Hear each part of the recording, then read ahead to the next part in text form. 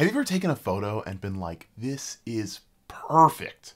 And you look at it kind of closely and you notice there's a little dust in the sensor, or there's a stop sign where you didn't expect, or like a little car poking into the frame.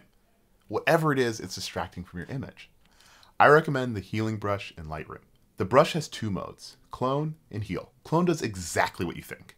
It copies the pixels from one area and puts them somewhere else. Healing doesn't copy the pixels exactly. It's like a little smarter than that. Instead of copying the pixels completely, it copies texture and color, but maintains brightness. Generally, healing is better for skin because it allows you to pull from maybe a slightly darker part of your face and put it on a lighter part of your face and not worry about having too dark of a spot or too light of a spot.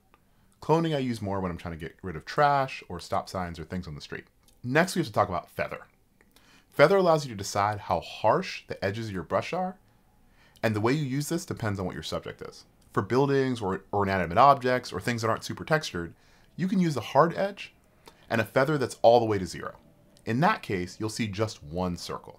But if you bring your feather up, you'll start to see 2 concentric circles. That's happening because you're softening your outer edge. For this image, we want the interior circle to sit directly over the blemish. That outer circle will extend just past the blemish, and because it has a softer edge, it'll blend nicely with her skin.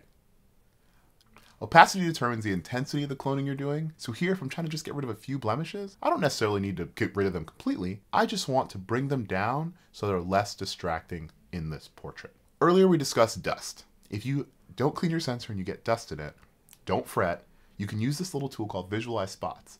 Click this on, you can see exactly where there's dust in the image, and you can go straight to it and make those changes. Thank you for watching, I hope it's been helpful. Remember, the responsibility of a photographer is to maintain authenticity in an image, so use this for small distractions and do your best to make your subjects proud. I can't wait to see what you make.